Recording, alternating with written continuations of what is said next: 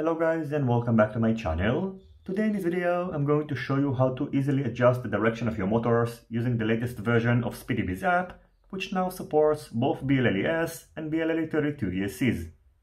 In addition, I'm also happy to tell you that 2 of you lucky subscribers are going to win this useful adapter, which is going to be directly sent to the winners by SpeedyBee. And in case you would like to participate in the giveaway, all you have to do is to leave a comment on this video, make sure that you are publicly subscribed to my channel, and hit the notifications bell so in case you are the winner, you are not going to miss out.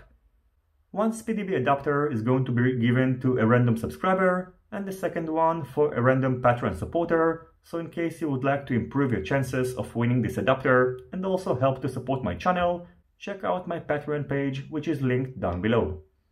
The first thing that you need to do is to update SpeedyBee's app to the latest available version. You should note, however, that currently adjusting the motor direction is available only in the Android app and not in iOS, and according to SpeedyBee, this feature is going to be added to the iOS version soon. In addition, you should note that in order to adjust the motor direction using a blle32 ESC, you will need to use a flight controller that is flashed with Betaflight version 4.1.6 and above, and on top of that, some combinations of flight controllers and blle32 ESCs are not working properly, and SpeedyBee are working on fixing the related bugs. I'm going to start by showing you how to adjust the motor direction using a blle ESC. First, connect the flight controller to the SpeedyBee adapter 2, power it up, and connect your phone to the generated Wi-Fi network, or connect the flight controller directly to an Android device using an OTG adapter. Then open up the SpeedyBee app and connect it to your flight controller.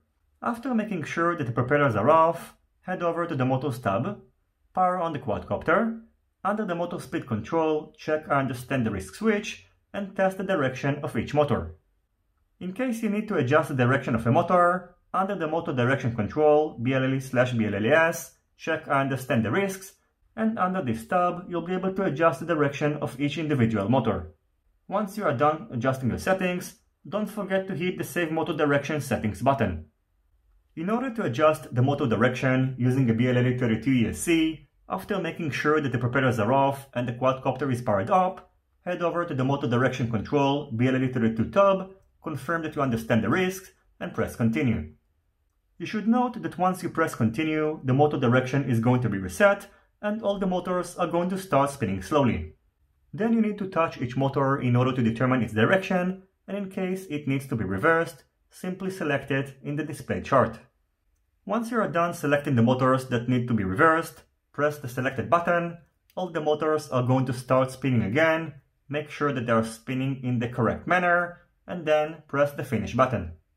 So overall, in case you need to adjust the direction of your motors, especially when you are on the go, using SpeedyBee's app is a very convenient method that will provide you with an all-in-one solution for both blle and blle32 ESCs.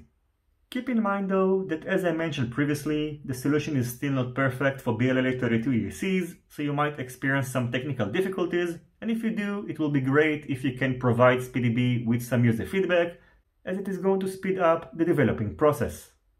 Anyway, that's going to be it for this quick video. I hope you enjoyed it and you find it useful. If you have any questions, feel free to ask them in the comment section down below. Don't forget to leave a thumbs up if you like this video, and consider subscribing to my channel and hitting the notifications bell if you're not already subscribed. See you in my next videos, and goodbye.